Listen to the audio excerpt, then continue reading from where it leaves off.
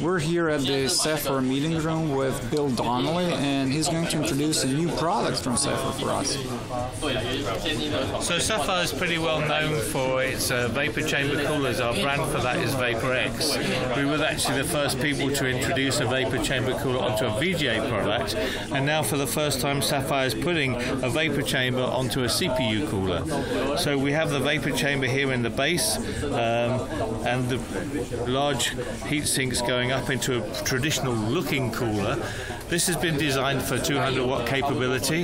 The fans will be very quiet. There's illumination inside as well, and it's designed to fit into a standard ATX chassis.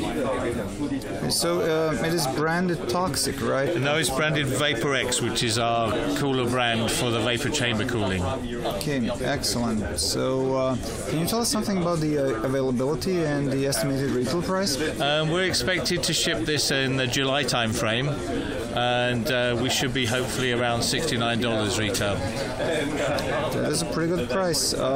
So thank you, Bill. Okay.